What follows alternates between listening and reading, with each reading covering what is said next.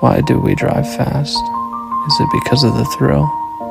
Or is it because of the feeling that we get from going full throttle? We do it because it's our escape from reality.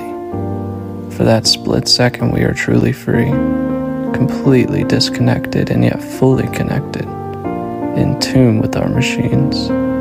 It's for those few waking moments when we push ourselves as drivers that we feel like we can finally breathe. Reality becomes dreams, and dreams become reality, as though we've been gasping for air all this time. So why do we drive fast? Well, it's for those few seconds where speed washes away the pain, where everything fades only to leave a feeling of contentment.